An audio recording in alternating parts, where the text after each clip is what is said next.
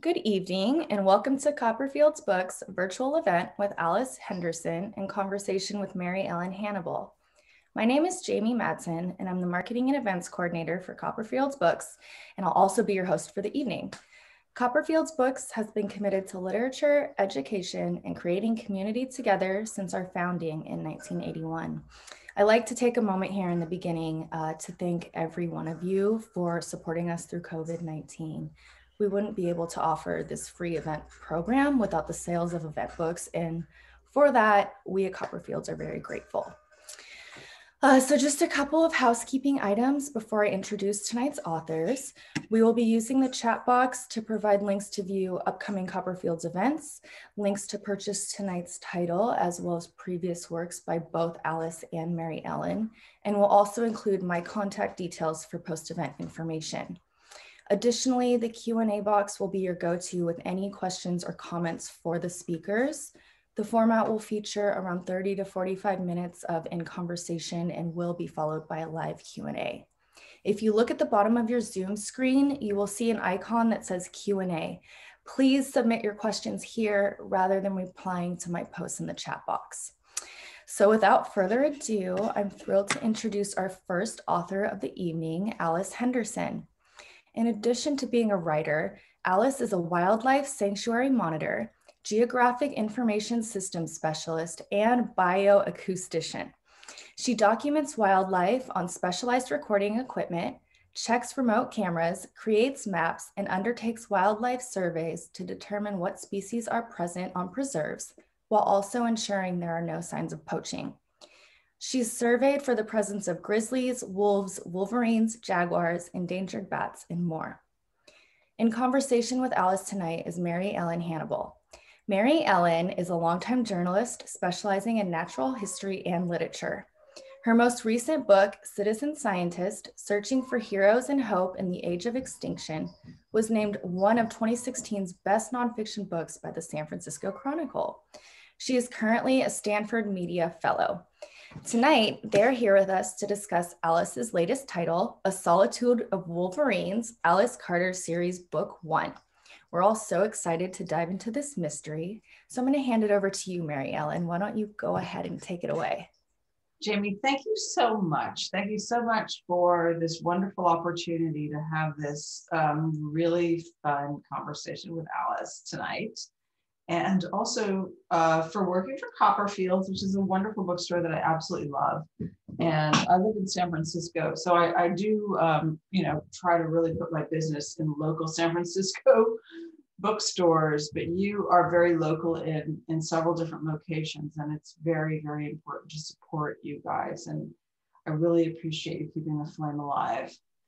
I am absolutely thrilled as a person, as a writer, as a wildlife nut, to even meet Alice Henderson, and then to read this really fun book, A Solitude of Wolverines. And I'm just going to confess at the outset, I think a lot of people that might be on tonight are mystery readers, and I'm not a mystery reader. I mean, I think they're fabulous now that I've read A Solitude of Wolverines, because I'm absolutely riveted by the drama of this book. I mean, and the absolute, like, oh my God, I'm like, don't talk to me, don't give me dinner. I'm reading my book.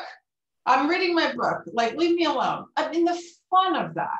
Oh my God, can I say I'm 60 years old? I've never really felt that way before. So I just love what Alice has done here in the narrative.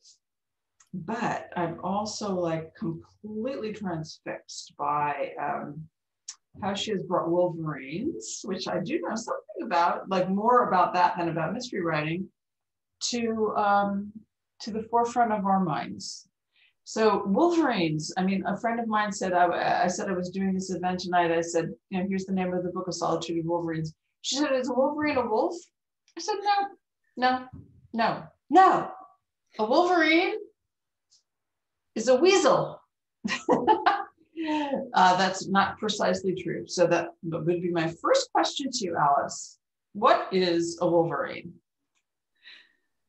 Well, I'm glad you asked. I get that question a lot. Do you mean Hugh Jackman in the Marvel movies or the mascot of Michigan? So that was one reason I picked wolverines to be the first species in the Alex Carter series is not a lot of people know what they are, and they're not doing too well. So I wanted to inform readers about this amazing animal. So if I could just share my screen here real quick, I can show you some photos of them.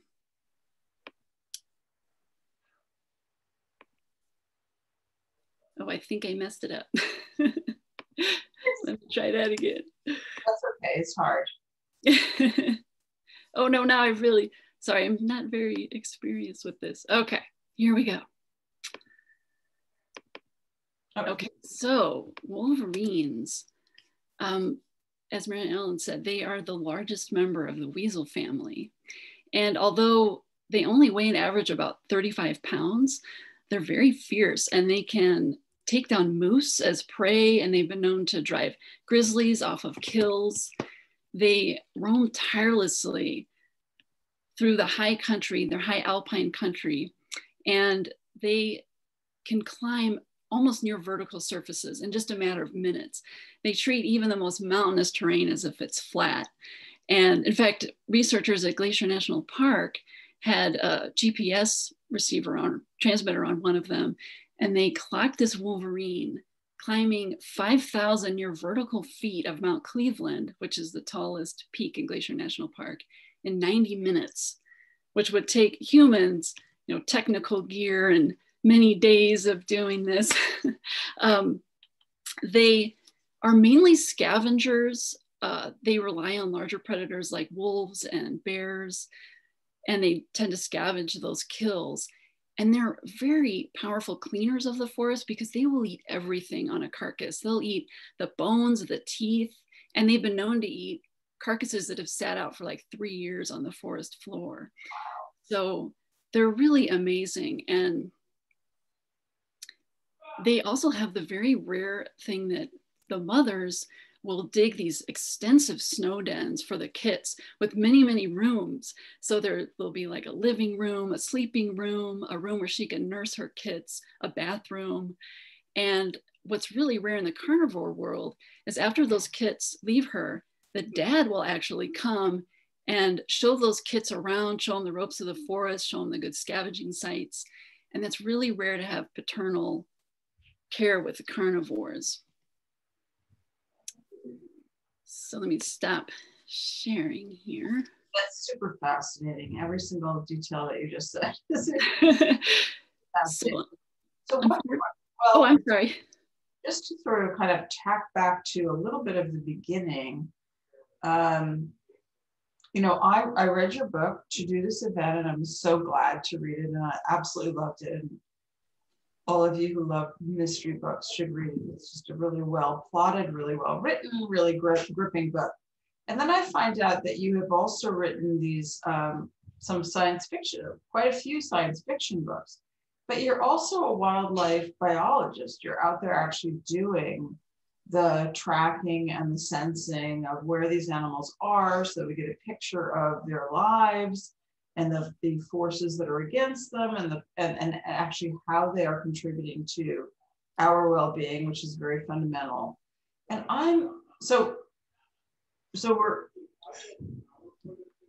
maybe we haven't actually answered what is a wolverine quite yet, because what is a weasel? Let's go back to that, and then like how you've done this. Because a weasel, I mean, it's not a rodent. So where do weasels fit in, like next to rodents? So if you think of a wolverine, I mean, and Hugh Jackman's character shows you like really that this is one of the fiercest, most effective teeth animal, the most persistent, the most able to take down foes that are much larger than themselves. They're fierce and they're fabulous in that way. Of course, you don't want to be their target yourself. But what is a weasel in the ecosystem, and what is a wolverine in terms of weasels? So weasels are mustelids. It's a group that includes skunks and badgers, and they generally have a musky scent about them that they can wolverines are also musky. In fact, they've been known to break into trappers' cabins and tear up the place and just musk everything so it's unusable. They're carnivores, so the niche they fill is, the smaller weasels tend to take down rodentia, a lot of rodent prey, so they keep those populations in check. And then the wolverine, which is a much, much bigger weasel, does take down small prey sometimes, but mostly they're scavengers, so they really help clean the forest. So you're describing a world, and soon for the mystery lovers, we'll get onto the plot a little bit, so that if you're not as interested in the natural history, there's so much else like that's dramatic that you will be interested in. But this is very dramatic to me because this is what I love to know about. So I'm this idea of this food web of weasels and then mustelids, like this is the way they've evolved over time, and they eat, they do kill things themselves. They're not just scavengers, is that right? Yes. So sometimes they kill, and then they do, but they also eat scavenged carcasses that other creatures have killed. And we humans like live in a world that is a little bit separate from this, right? We go to the grocery store, we buy our food, maybe we compost, we recycle, we put things in the garbage, but all of that goes to this vast, like unknown place called away. And we don't think about it after that, but we do have a whole cycle and a whole world about recycling the waste of our lives. So the whole natural world works in a cycle that is very dependent and on cycling through dead things and carcasses and bringing it back into new life. And so wolverines are super important in that cycle of life. So we'll spend another minute on this, maybe, that wolverines have been proposed to be protected under the Endangered Species Act. And partly because they are very, you correct me, Alice, what I know about it is that they are, they're very adapted to very high alpine ecosystems. So to really high areas where there's cold and snow, and that, you described the mom making the nice home for the babies in the snow. So they need the snow and they need the high elevations, and they're losing that because climate change is warming everything. So we have less snow, we have less cold. So they have to go higher and higher, and so there's less room for them on the world. Is that correct? That is correct. Unfortunately, wolverines have just been having a terrible time, really since the 19th century. They were valued for their water repellent lush coats, and they were over-trapped to extinction in most states, including here in California. And then government-run predator control programs have killed off these larger predators that they rely on to scavenge their corpses, the carcasses. And not only does this mean less prey for the wolverines to scavenge, but these poisoning control programs that governments use, both the US and Canada have done this, the poisons work their way into the ecosystem. And even in areas now where there's a limit on how many wolverines trappers can kill, traps kill indiscriminately. So say a trapper puts out a trap for a coyote, and there's nothing stopping that trap from killing a wolverine. So these wolverine kills are considered incidental, and they don't count toward any limits imposed by state laws. And on top of that, wolverines are threatened by habitat fragmentation and winter recreation. Like, they live in these separated, isolated metapopulations. So in order to bring necessary genetic diversity from one population to another, a wolverine has to venture out on its own and cross really dangerous territory. They're facing crossing roads, oil and gas extraction areas, increased housing development and resort development, crowded ski areas. And as Mary Ellen was saying, now they're threatened on top of that by climate change. So wolverines require really deep snowpack to build these maternal dens. And now that the snowpack has been greatly reduced, their denning habitat is vanishing. In fact, wolverines used to range as far south as New Mexico and as far east as New York State, but now they only survive in these isolated pockets in parts of the Rockies and the Cascades. In fact, there's less than 300 left in the contiguous US. And unfortunately, conservationists have been trying to get them listed since 1994. And US Fish and Wildlife Service repeatedly refuses to list them on the Endangered Species Act. And then a federal judge will say, no, you have to go back and re-examine this because the science clearly shows they're in danger. And in fact, just as recently as this August, US Fish and Wildlife Service once again decided not to list the wolverine. And I mean, there's enormous pressure from the oil and gas industries, trappers, and winter recreationists to not list the wolverine. So, I really love the way that you just characterized that. And I write about the environment myself in a nonfiction. And I, have watched and observed and report on the efforts of nonprofits and scientists and government officials also to try to protect nature. And I look very much at what are the forces posed against it. And so one of the things that was so fun for me about your book was that actually you dramatize this conflict in a way that's super fun to read. Your main character is she's so amazing. I mean, she is a superwoman, but she doesn't think of herself that way. She's just doing her thing. She's kind of on the backspin from a bad relationship. She's, which I thought was, I thought that was really something great because, I don't know, I know a lot of young women at the moment, in their late 20s and their early 30s, and they're kind of going oh my God, I want a husband, I want a family, but this isn't working out for me. And, I'm 61. So I have a happy marriage and 2 children. So I'm don't worry about it, honey, just it's going to work out for you. But I remember it's very painful to be that age. And what are you going to assert in yourself? What are you going to do that is your life? What are the choices you are going to make to be who you are? And in this book, we have a young woman who is just, she can't help it, right? She's just doing what's right for her. And what's right for her is right for wolverines and for nature. And, her boyfriend, I'm oh, he's not bad, honey. He's kind of okay. But she's, it's not working out with him. So I just liked that so much. So what about that whole emotional part of your book? I wanted to, I think it's hard when you're a wildlife researcher and you're spending a lot of time out in the middle of nowhere and you're away from civilization. And if you're trying to have a relationship with that kind of setup, it can really be difficult. And, I see a lot of people that they have these dreams, they have these goals and these passions, sort of let them slide by for the sake of relationships.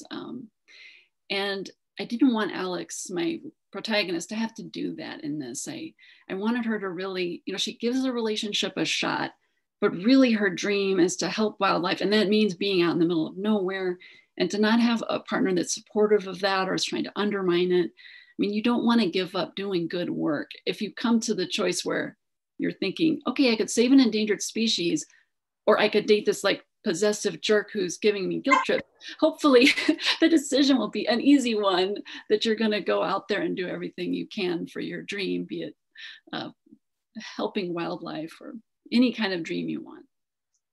Well, that's a wonderful response and really so interesting because, he is a controlling jerk, but he's kind of he's attractive, he has a good job, he actually appreciates her to a certain extent. He's not abusive, he's not terrible, but she wants more, she's after more.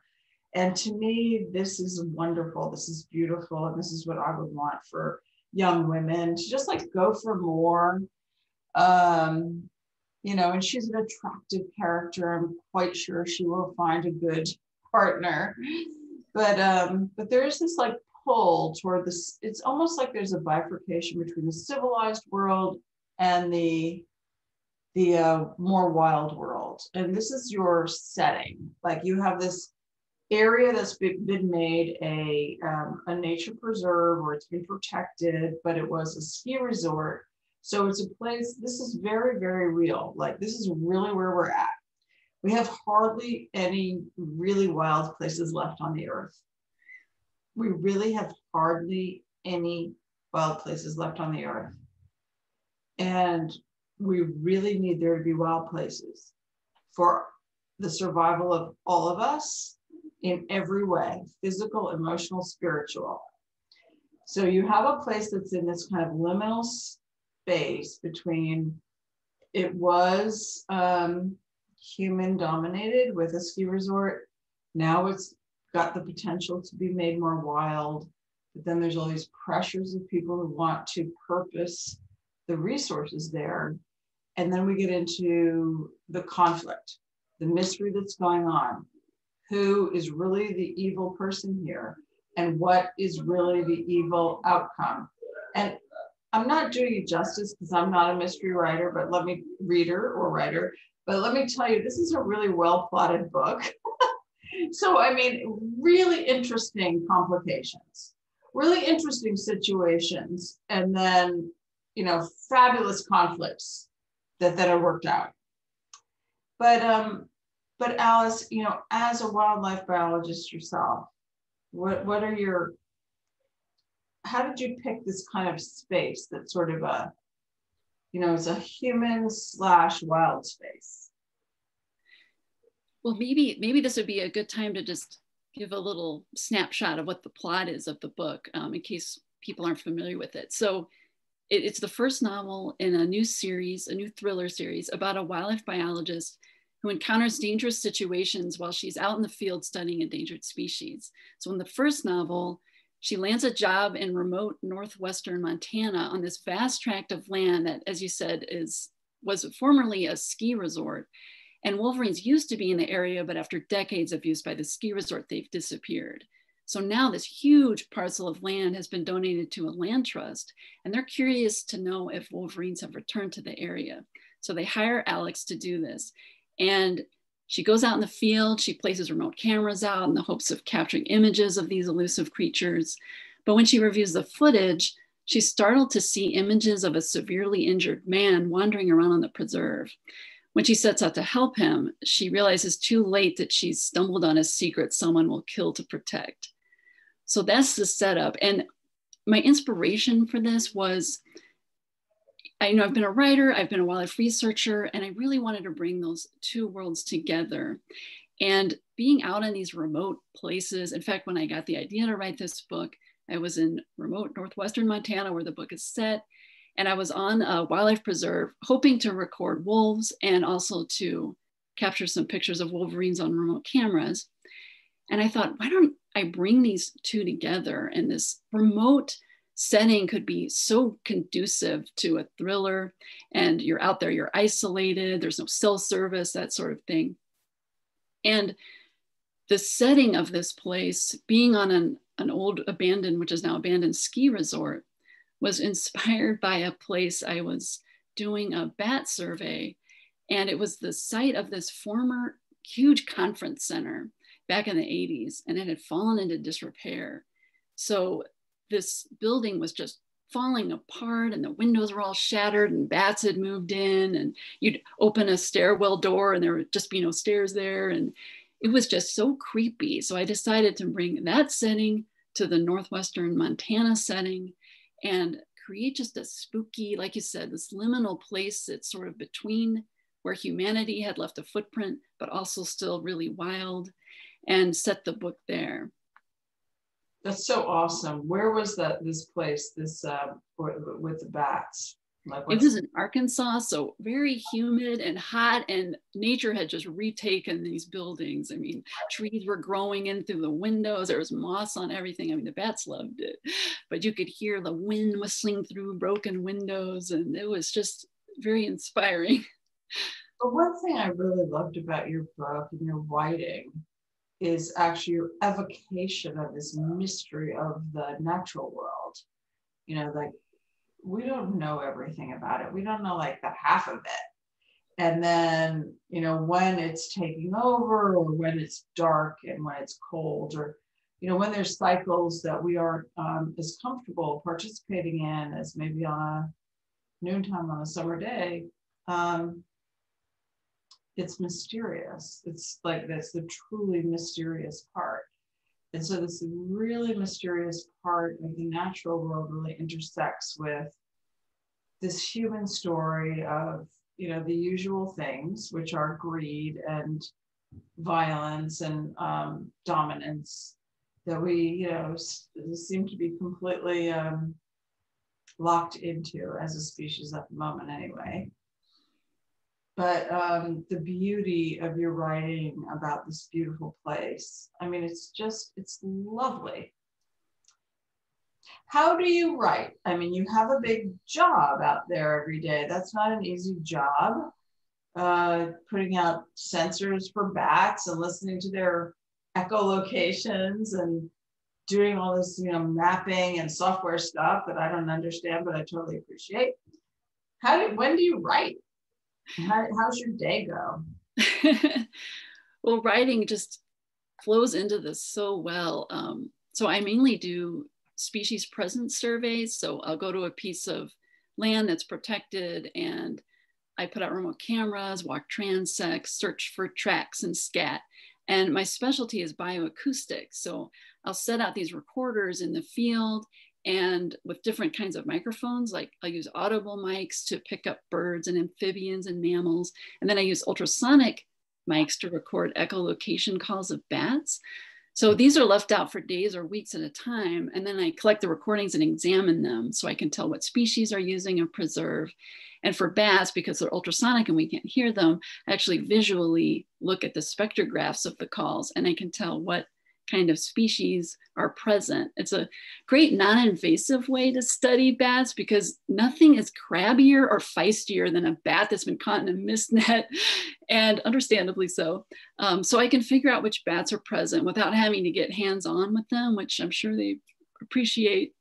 And then, as you say, I do a lot of mapping and geographic information systems, habitat suitability, and that sort of thing. But the great thing about being a writer while I'm doing this is the freedom that I can work from anywhere. And the income from my writing has allowed me to take on a lot of pro bono wildlife work for various nonprofits that have a shoestring budget. So during the day, I'm out in the field setting up recorders or remote cameras. And then at night, I can be back at camp hashing out my latest novel. I have this great little portable word processor called an AlphaSmart.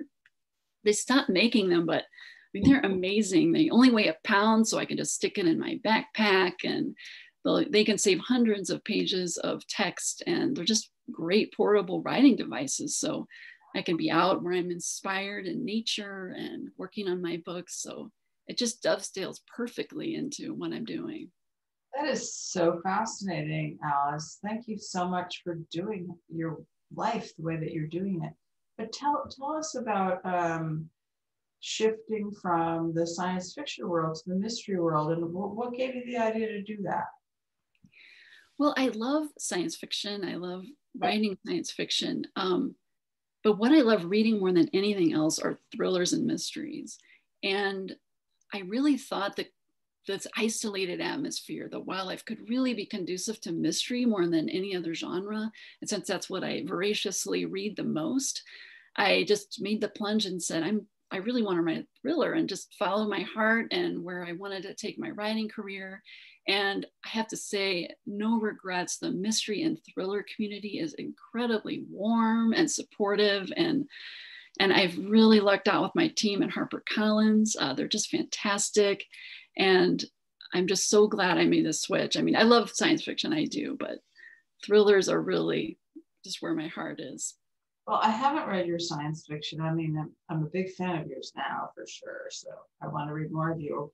But I'm very interested in, you know, so you have a big teaser in this book that is like making me wait for your next book. Oh my God, who is the mystery guy and what's going on with that dude?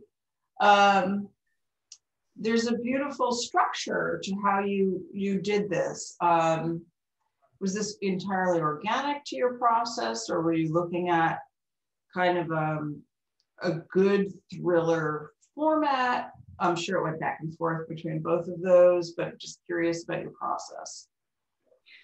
Well, I really liked that character. And in fact, when my agent took me on, that was a huge selling point for him, was that character. And we both like the idea of how, I don't want to give anything away. It's kind of hard to talk about him with no spoilers, but we really wanted to, I knew there would be, that I would address this character and maybe hopefully, you know, intrigue people to read the next book to learn about him and what happens with him. And I'm waiting because I mean, very interesting. Really, I mean, how you have structured the book is very impressive. I mean, just, I'm a writer, I'm writing a book and I'm struggling with it. So I'm looking at, oh my God, how do I structure this book? Like, I need to structure it in some kind of rational way. And I'm looking, this book is so well structured. And then with this whole other dimension of this character that leads us to the next book, it's not, there's plenty of satisfaction to this book. And we get to a good, I mean, and that in itself, it's just so well crafted because we're just satisfied with the ending and we got a lot of answers. And, but then there's also another question. So another big thing about this book, Alice and I, we talked a little bit the other day and I asked her, because I'm of a certain age and that maybe some of you on Zoom are, and maybe some of you are too young to remember this TV character, MacGyver. So MacGyver was a TV show. I can't remember the guy's name who played him. He was so cute. Richard Dean Anderson. Oh, he was adorable. I think I had a crush on him and it's just horrible that I can't remember his name. So the MacGyver was all about this guy who was into all of these, could get into these problems and get into these situations. And he was always on the side of good, on the side of wildlife and protection. And I mean, it's an amazing series, but the main thing about it was the guy was really good at making things and making things work. So like, you know, vehicles and tools. The guy could take whatever was at hand. If he was sitting in my office, he would look at like what's on my desk and he would make some kind of like contraption out of it. And he would be able to write my book for me. And I wish he was here to do that for me. But our character, Alex, in The Solitude of Wolverines is like MacGyver. And it's so fun. And this is partly why I think this should definitely be a Netflix series. Emphasizing her ability to make things. I mean, she's a woman, but she's, you know, and then we don't see women in the maker space in public, in very many, you know, kind of images of women. So we got strong women, we got neurotic women, we got dominant women, but we don't have women that are like making stuff. And she makes stuff. She figures stuff out. She remembers. There was that, I have these materials over here. I need to do this. I mean, a good chunk of the book is fascinatingly about what she makes. And I just love that. So are you a maker, Alice? How do you know how to do that? I am. And in fact, I just spent part of the summer building a radio telescope. And now I'm spending my evenings listening to storms on Jupiter and solar bursts. And I do fix my own cars. So I'm definitely, I love tinkering around with mechanical things. And it's so flattering to hear you say that because you don't see female characters like this. And I love the comparison to MacGyver because, you know, a lot of people remember that he could fix things, but few people remember he was a champion for wildlife and for social justice. So, and you just don't tend to see female characters like that. And I really wanted to create Alex to be very competent. She can fight martial arts. She can fix things. And I wanted that to be the main driving force. You know, a lot of the times you read these thrillers where there's female characters and they're really just there to have a relationship with the male characters. So I really just wanted her to be someone who could stand on her own, who could fight and think her way out of dangerous situations and fix things if the need arose. I really want you to pursue this. I mean, who knows if Hollywood is ready for you or not, but try for it. So we want Alex, the strong female character, doesn't need the relationship, big maker of things, and wilderness advocate. Oh, I mean, come on. I am signing up for that. I would just subscribe to a new channel altogether just to watch that. But if there's so much there, there's so much there. Thank you so much. So just to circle back to what we began with a little bit about the Endangered Species Act and about wolverines. I mean, I think that one thing that's very complicated for people to kind of understand about endangered species is we don't, of course, none of us want species to go extinct. We don't like that idea at all. But we don't like actually really protect them or put as much resources behind protecting them as we could, because we don't see it as really, you know, very directly related to our own well-being. You know, like if I live in San Francisco, there was a proposition to put big high rises on my corner. Oh my God, I was down at City Hall every day for that. I mean, I am also down at City Hall all the time on wildlife things, but that's because that's what I care about. But I think it's hard to convey, like, why does a wolverine need to exist? What happens what happens if they don't exist? I agree. And I think so many people don't understand the interconnectedness of things, that if one species disappears, it's not just in a vacuum going away and it has a zero effect. I think one of the strongest examples I've heard of this, have you heard that when they reintroduced wolves into Yellowstone, it ended up changing the course of the rivers? So it had this huge cascade effect. So they reintroduced the wolves that kept the elk populations in check, which had been browsing down all of the willows. And then the willows were able to come back and provide that ecosystem for species. And then the banks were restored from being over eroded. And the rivers ended up changing their course because of wolves. So it's amazing how everything is connected. So it's not just that these wolverines will vanish in a vacuum. And I mean, everything is connected, and something I think we need to somehow drive home more strongly. Well, my book before my citizen science book is called The Spine of the Continent, and it's a large part of it is about, you know, the main tenets of conservation biology, one of which is the importance of the top predator on the environment. And that work on Yellowstone, I reported on that. So that book came out in 2012. That book, that research was already really coming out a lot.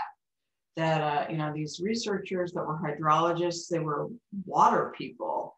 We're looking at this Lamar River in Yellowstone. Yellowstone is like this gigantic swath of land, and it's protected. So that this, you know, these two researchers were saying, like, why are the banks of this river so degraded? How could they be degraded when it's protected? And at the same time that they started looking at that, wolves were reintroduced to Yellowstone. And wolves were reintroduced to Yellowstone simply because, really, the National Park Service said, you know, national parks should have as much of a complement of native species as we can possibly sustain. Like, it should be what it was. So wolves had been exterminated from Yellowstone, and they said, that's not right, we need to bring them back.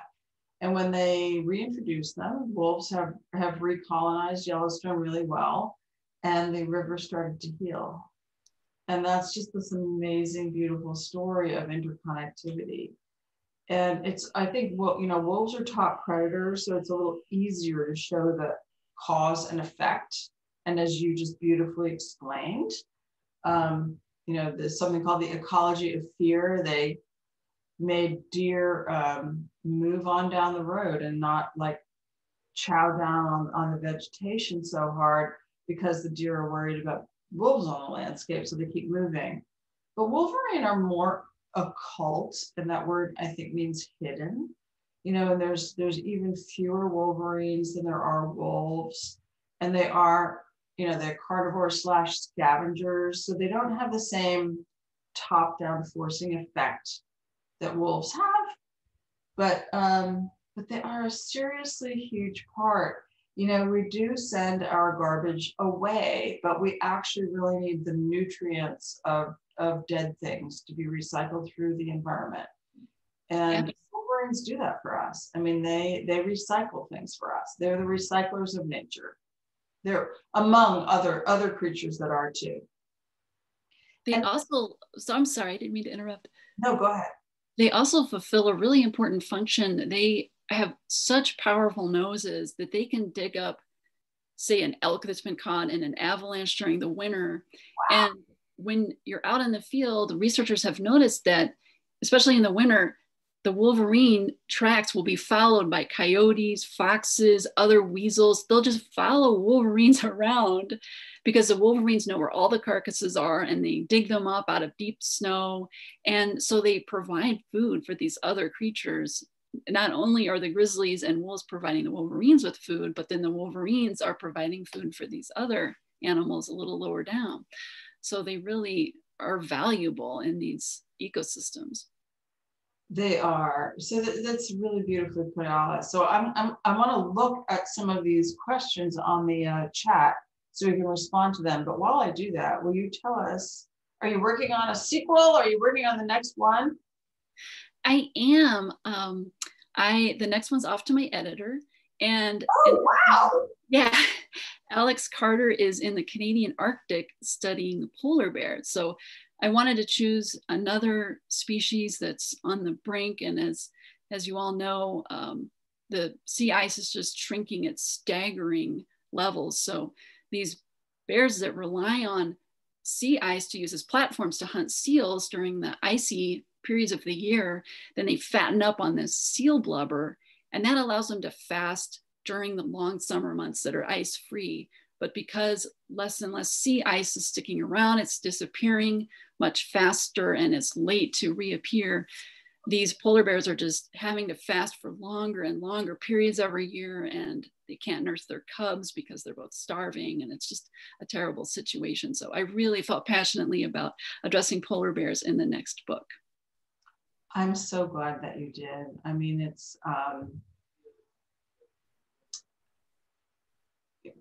as an environmental reporter, basically, I'm on this, subject every single day. And so at a certain level, I'll just confess that I think polar bears are probably toast. Like they're not going to survive. The crazy thing about polar bears, I mean, they are on the Endangered Species Act. However, they made an exception for the oil and gas extraction industries, and that's their main threat. So it's pretty ridiculous. They definitely need better protection. So that's really when you say that, I think it really highlights that there's kind of a war of interests. And it's not only bad guys versus good guys, it's kind of a war within our own hearts of how we live and the choices that we each make. And, I'm bad as anybody else. I've got like Amazon things coming to my house. I'm buying books constantly through Amazon. And I'm looking at it like, I don't know what the right thing to do is. I need to write about these things. I need those resources. It's COVID. I can't get my library books. We all feel kind of backed into a corner. But we really do have to figure our way out of this better than this. And actually these species are calling cards. We can't let polar bears or wolverines go away. It's not right. That's not right. And we all know that it's not right. Like that's just a moral, profound thing in our guts. We know, nope, you can just make a decision on behalf of those creatures, and that's what we need to do. Absolutely. And that's a great segue into what we wanted to talk about with citizen science. I mean, in the back of A Solitude of Wolverines, there's a section on how you can learn more about them and volunteer opportunities. Even if people live in the state of Washington, you can actually go out in the winter and track them, and you can support organizations that are supporting wolverine research. So, and I was thinking, I mentioned earlier that wolverines have vanished from California. They were hunted to extinction here, but one appeared in Truckee in 2008, and it was visiting some bait stations and got captured on wildlife cameras, and they tested some of its genetic material, which it leaves, they leave hairs and stuff behind. And it had actually come all the way from Idaho. So it had crossed hundreds of miles of dangerous territory to get down here. But unfortunately, the males travel a lot farther than the females. So the male ended up living out his 10-year life cycle here in Truckee just by himself and never met another female. So if we could get more people involved or interested in, you know, if you have a vacation home in Tahoe or you're up there visiting, you know, put out wildlife cameras yourself. See if other wolverines are making it all the way down here, and just start engaging citizen scientists more to collect data. Thank you so much for bringing that up, Alice. I really find citizen science to be this like huge beacon of hope and promise for every reason. And, you know, it's just this open source software platforms and does everything we want. You know, we want our kids to learn science, and we want them to have a hands-on experience in the wilderness. We want a direct relationship with nature ourselves, and this is a way to do it. So interestingly, about what you brought up of having, you know, you have a beautiful place in Tahoe maybe, and you could put up wildlife cameras. I want to know though, what I want is for a place for you to give your data to. Like not you just having it, but who would you give it to? And so this is kind of a networked thing that I think we still need to kind of get to. And I'm sure that both Alice and I would be very happy to help anybody that wants to put up how, you know, we will help you, tell you where to give your data to. But this is why I love iNaturalist. iNaturalist is an app that you can put on your phone. And I think it's better to sign up on it on a desktop and then put it on your phone. You make observations of nature. You see nature yourself. It's not putting up a camera that it doesn't have the same effect as what Alice is describing with a camera on your property.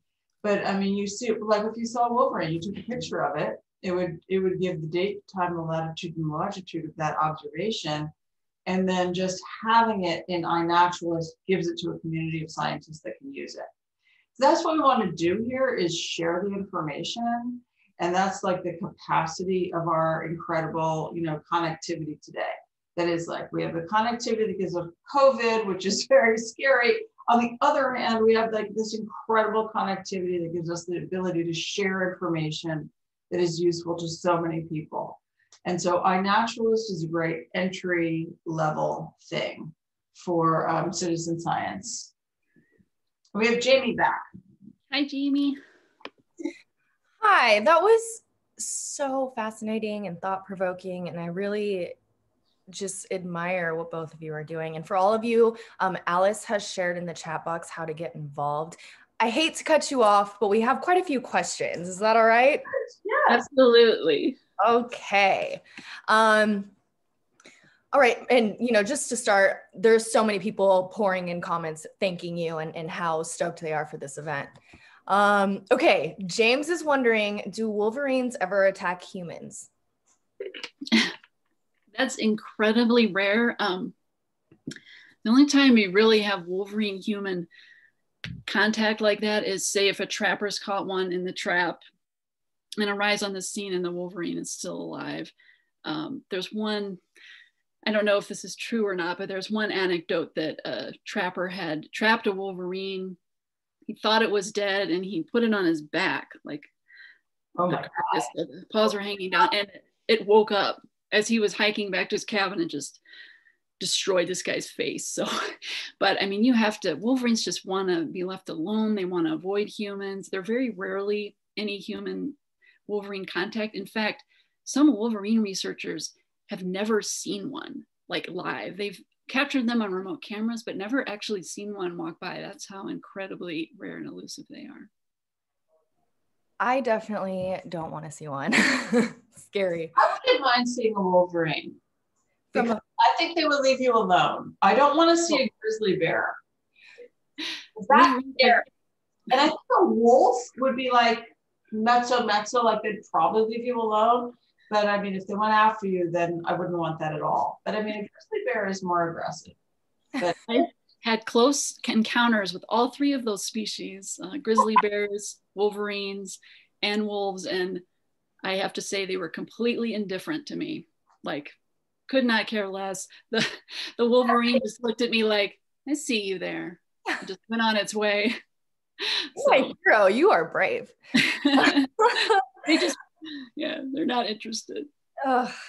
Okay, well, Jason is wondering, well, first he said, thanks for putting this together. I received the book on Tuesday and have already finished it. I did not want to put it down. I love how Alice has written such a suspenseful novel full of so much great info without being preachy. Alice, you mentioned that you were out doing audio recording for wolves and bats. Can you describe that process? Do you do anything else while out in the field, or do you focus on the audio side of things? I really love the audio side of things, specifically because they're non-invasive. And I do mainly do tracking, and I look for poop. I have found Wolverine poop. When I set out the remote cameras, I've seen 2 Wolverines in the wild, one in British Columbia and one in Glacier National Park. Both times I was so excited, I completely forgot I had my camera with me. So I've never actually been able to capture them on a remote camera, but I've seen them live and forgotten I had my DSLR with me. But so those are the main things. Bioacoustics is, I'm really getting into that. It's such a great way to get a whole landscape of what's going on, because you can put these recorders out and then you leave the area. And so many species that don't want to be around humans, like the ones we just mentioned, grizzlies and wolves and wolverines, will come over to, you put them up in areas like meadows or fields or stream corridors, and they'll come and visit these areas just like they always do, not being afraid of humans being there. And so you get this amazing idea of what's happening when humans aren't there, like whole oral landscapes of, you can hear raccoons fishing at night and the coyotes coming later to pick up the whatever is left over, and frogs singing, and it's just incredible. It's such an interesting and fresh new take on it too. I don't know. I love the work you're doing. Jason has a second question. He's wondering, do you have any other interesting stories from being out in the field while doing research? Do you? I'm sure. Well, I have a funny story.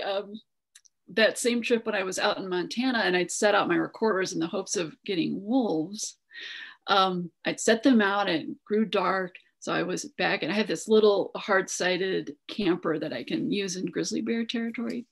So I retired to my little camper, and I heard this shuffling around outside the camper, and I thought, is it wolves? And I opened the door, and this set of glowing eyes were all looking in at me. And I was like, oh, it's wolves. I'm going to get wolves. And it was really quiet. And then I heard one moo.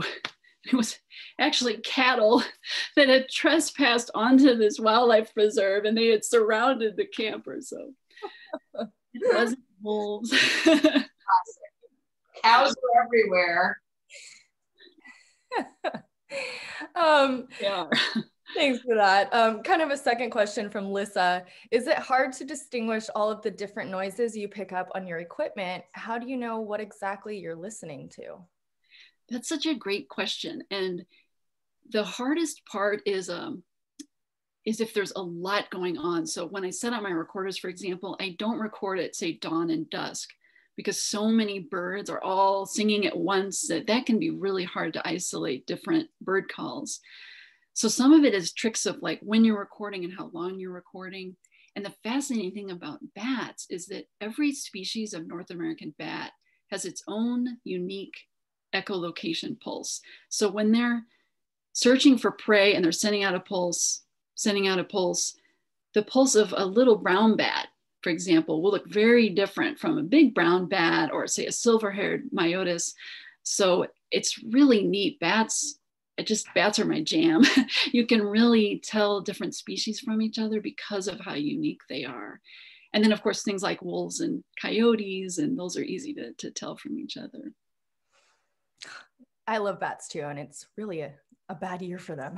Can you actually talk about that, Alice? About kind of like, I'm sure people feel like maybe we should get rid of bats because we don't want bats giving us coronavirus. So why do we still need bats?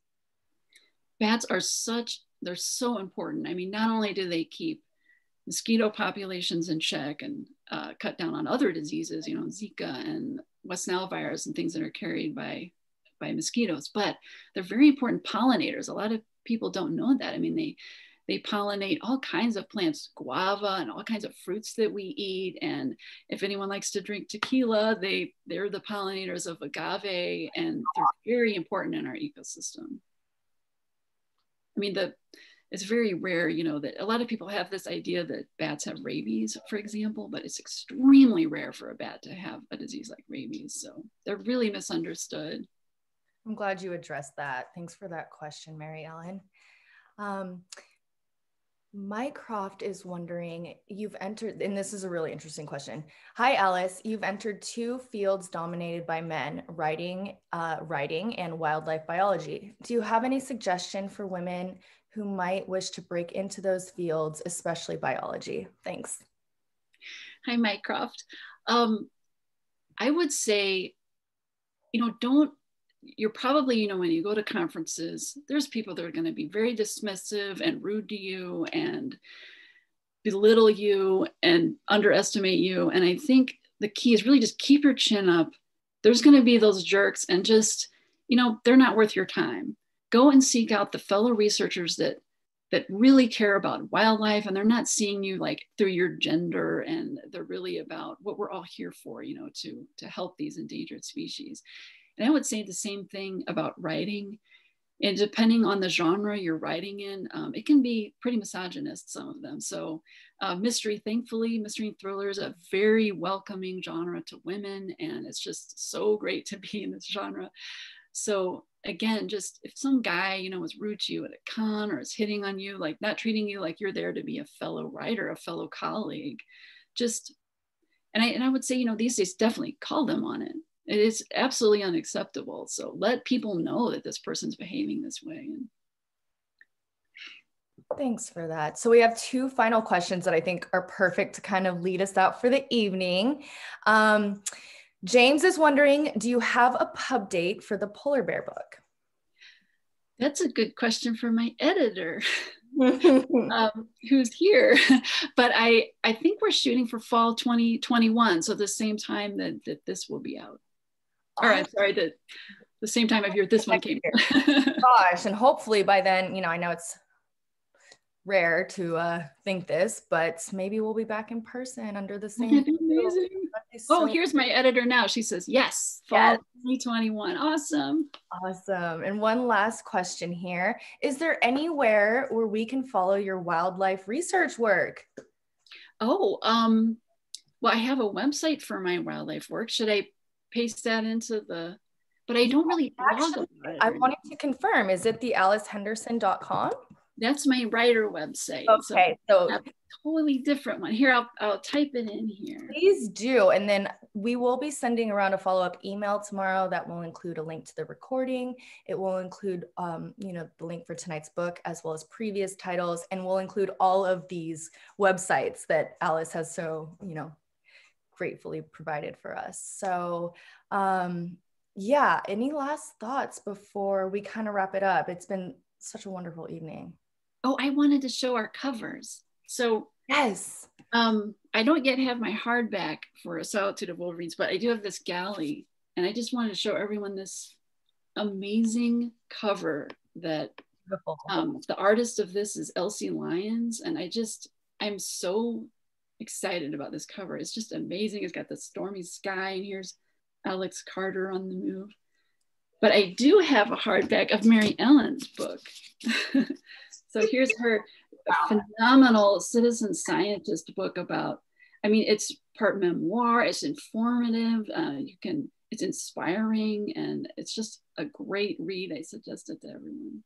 Yes, and I included that in the chat box, and we'll include it in tomorrow's email as well.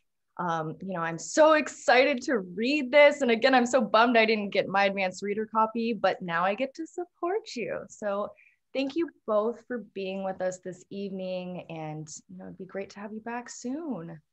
Super. Thank you so much. So much. And thank you, Alice, for doing just a wonderful job as a writer and as a biologist.